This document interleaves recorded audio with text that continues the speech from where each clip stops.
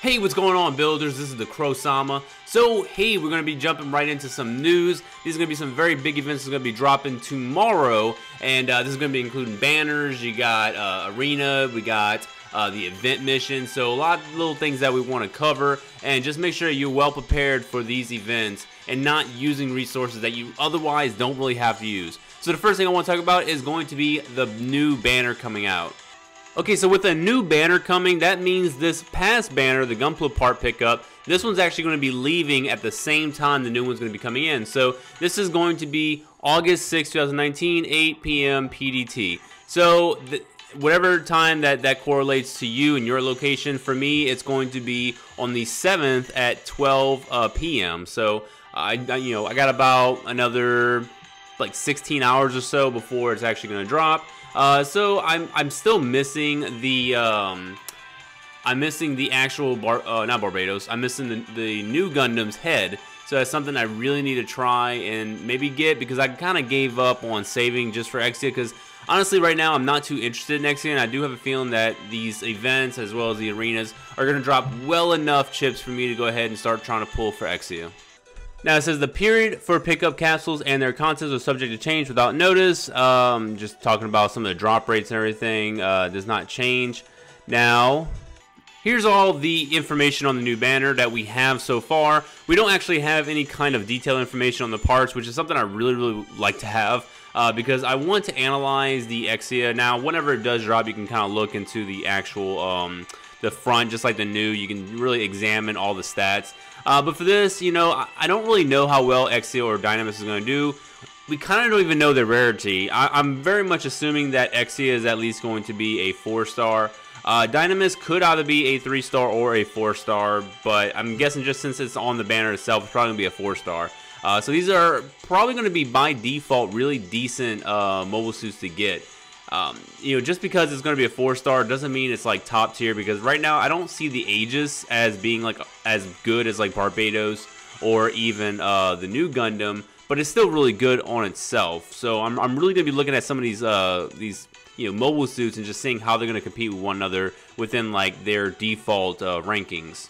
Now, one thing to note is that once these Gunpla appear, they will also appear in the standard Gunpla parts capsule after the Gunpla part pickup capsule period ends. So however long this is going to last, they're only going to be in these, banners. But then once they go away, hey, you can start getting them in the standard, and you actually get that one free ticket per day. So make sure you're using that, because I actually did get a Barbados head today on a free standard. So my Barbados is actually complete right now, which is completely fantastic. The only thing I didn't get the what is this? The smoothbore gun. I didn't get that, but I do have the mace and I do have the sword. So to me, he's pretty much complete. Now we are gonna get some new pilots. We're gonna get Jolie, and we're also getting Char. So Char Aznavour, man, I am super hyped for him. I absolutely love Char. I think he's an amazing character. He's really flip-flopped throughout his entire time within the UC on, like, bad guy, good guy, neutral, bad guy. So he has a very firm stance on what he believes in, and I do really appreciate that. I mean, being the Red Comet, I think that he's going to be a top tier. I want to say he might be an outshooter. I don't think he's going to be anything close to melee. He's not going to touch any of that. He's not going to be defender or in or out fighter. I'm seeing him more as either. Nah, he's not going to be supporters. He's probably going to be super aggro when it comes to shooting, probably with a bazooka or even the machine gun. So, I mean, we are going to see what he's going to turn out to be, but I'm a firm believer that he's going to be a primary, like, long-range or even mid-range type of shooter. Now, another thing to note is that the Gundam presentation that they had about 5 days ago showed off a little bit of a sequence with the Gundam Breaker mobile game that's in Japan. It's the same thing as this, just renamed. But one key note is that they actually shown off 2 of the new mobile suits that is actually going to be appearing in the new Build Divers Re-Rise series, and that's going to be the Earth 3 and Mars 4. So Mars 4 I'm actually looking forward to, but I don't really like the Earth 3. I don't think it looks that great of a mobile suit, but once again, I didn't see the series yet. I don't really know much about the character. So I'm probably going to have to watch it, because I was in the same boat with the 00 Diver. I didn't think it looked that good. But after seeing it in action, I was like, hey, it's actually a pretty good looking mobile suit. And then handling the Gunpla, I thought it was pretty good as well. So the Gunpla is going to be releasing in October of this year, but I don't think they actually shown any kind of announcement on when these two suits are going to be dropping. But I want to speculate it's going to be on the first batch of their Gunpla, because if you do not know, the Sandrock kit, the high grade Sandrock, is going to have an exclusive code in the first batch. So with me being in Japan, best believe I'm buying a Sandrock, and I'm going to be using that code for this game. Now, I don't even like Sandrock, but if Sandrock could potentially be a top tier mobile suit, that's something I want to go ahead and I want to get on immediately, because it's going to be coming out, I believe, in the beginning of September, and that should be when the new ranks are going to be coming out. Like, they're going to reset. So I want to capitalize early on in the arenas and try to get a solidified high ranking as soon as possible. Now, speaking of arenas, so we're going to take a look right here. The arenas is going to be opening tomorrow. It's going to consist of one-on-one matches only. So this, people have been thinking like, oh, it's going to be like real time. It's not going to be real time. It's actually going to be you versus a custom build from a actual person, but that build is going to be controlled by AI. So what this means for you in particular, not necessarily for you battling, but for you having your own mobile suit, you're going to have to make the strongest mobile suit possible, because I'm speculating that if your mobile suit as an AI defeats another opponent that is a real opponent, you might be able to get extra points or some kind of extra like scoring system because of that. So what you want to do is make sure you have a super strong mobile suit that is actually registered in your online registry. Don't just like, hey, I'm gonna put whatever in there because it doesn't matter. It may matter. We don't really have the information now. We'll have to definitely see when it drops some more, and that's some coverage I will definitely get to all of you. But make sure that you get a super strong mobile suit in that slot. Now, it's also saying that it's a tournament held at irregular intervals. I don't know exactly what that means. I've heard that there's going to be like different brackets, and you can only do these brackets about 3 times a day. And I'm not seeing too much information on this, so it kind of sucks. I really wish they would elaborate a little bit more on this, but hey, it kind of is what it is. But hey, conditions for joining the arena: you can join by clearing up story mode chapter 3. Just complete chapter 3 and you're golden to get in there. Now, it also says, take this chance to upgrade your Gunplas, it should be just Gunpla, in preparation for the competition. Do not do this. Do not just start aimlessly just powering up all your mobile suits. Not even one. Don't touch your mobile suits at all. Don't power anything up. What you want to do is wait for this tournament to drop and gather as much information as possible. I'm going to definitely be here to try and give you as much information as possible, so that way you can make a wise decision on what mobile suit is going to be your best bet to actually bring into this arena, because we have no idea what's going to be going on. I haven't really seen much of screenshots. I've seen like a couple here and there, but it's still not enough information for me to gather, so that way I can make a very intelligent decision on what mobile suit I need to bring into this. And you already know you're going to see a bunch of Barbados mobile suits. You're going to see some Artemis. You're going to probably see just nothing but new Gundam. I'm telling you, you're going to see a new Gundam with the rose arms. More than likely the backpack. Legs are probably still going to be new. Head's going to still be new. Body could be rose, because that's actually a pretty good body. And you're more likely going to see the mace from the Barbados and the original Gundam's beam rifle, because hey, these EX skills are going to be just destructive. So you got to be prepared for these things, and maybe if you want to make an anti-mobile suit to that, or if you want to kind of do your own little thing and be rogue, you got to make that decision wisely. Now, when it comes to rewards, it says by participating in arena matches, you can acquire arena points and arena coins.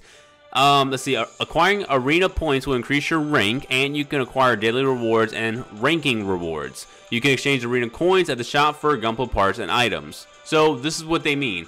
Basically, with the points, obviously, that's going to unlock certain kind of criteria. It's kind of like in Yu-Gi-Oh! Duel Links. If you get so many points throughout an event, you unlock different, awards the higher points you get. So that's probably be the same exact thing with this.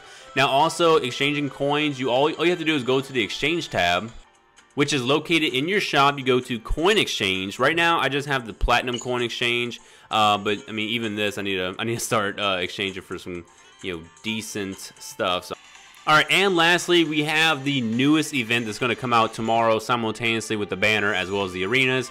Ultimate Bullseye Rising Arrow. So this is going to be featuring the Rising Gundam from G-Fighter. Honestly, I'm not a fan of Rising Gundam. I don't think it looks that great. It's an okay looking mobile suit. I don't even think this is going to be a 4-star right at default. I think it might be a 3-star at default.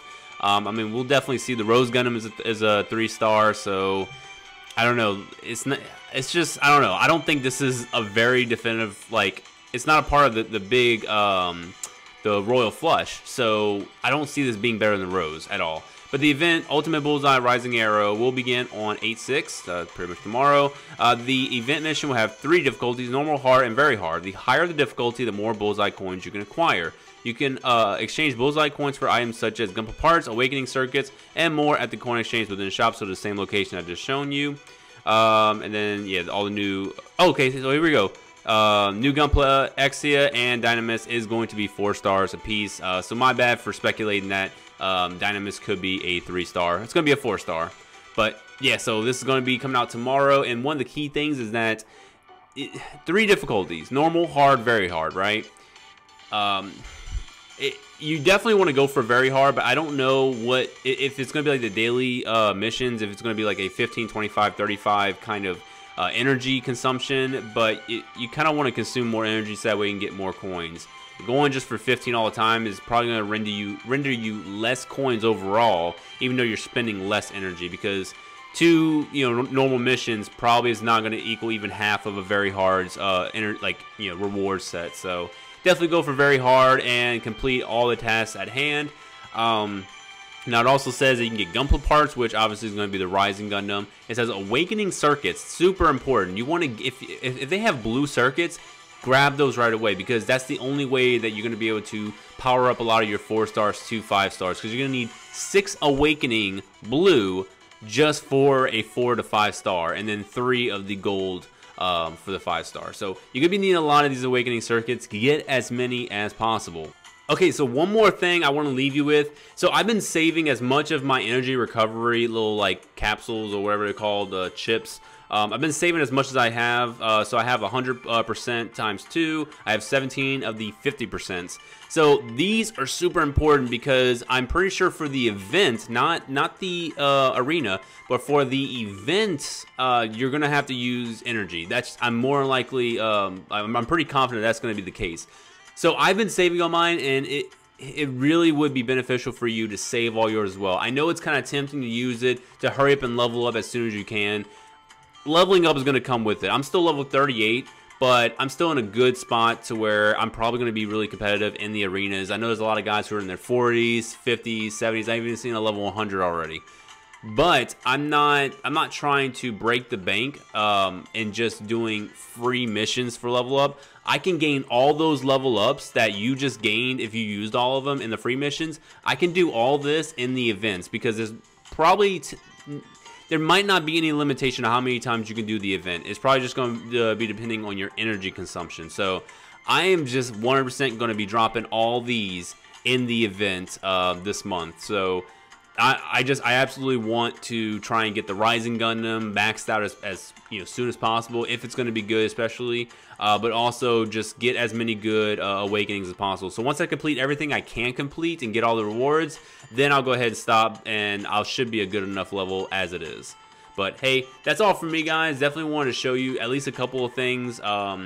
Definitely, do what you can. Power up your stuff if you need to. If you have like level 2, 4-star arms and you just got them, definitely power them up a little bit, but don't break your bank, because capital is actually a fairly scarce resource, just as much as chips, in my opinion. If you power up something all the way to level 60 and you start tuning things up, trust me, you're not going to have a lot of capital left. So be careful when it comes to how you spend. Spend wisely in this game. But hey, I hope this was some good information for you. I hope it kind of like enlightened you a little bit on exactly what you need to utilize in these upcoming events tomorrow. But definitely whenever they do drop, I'm going to be giving an in-depth analysis for each thing, for the arenas as well as the events and the new banners. And then we're also going to do some more analysis on individual mobile suits, such as the Astray Green frame. So that's going to be the next one coming up. And then you can always let me know in the comment section below what kind of content do you want to see when it comes to this game. Do you want to see more banner pulls? Do you want to see more missions? Do you want to see the events, the arenas that's going to be coming up? Let me know in the comment section below, and make sure you give this video a thumbs up and subscribe if you're not subscribed already. But that's it for me, guys. Definitely appreciate all you for watching, and I'll be seeing y'all in the next video. Bye bye.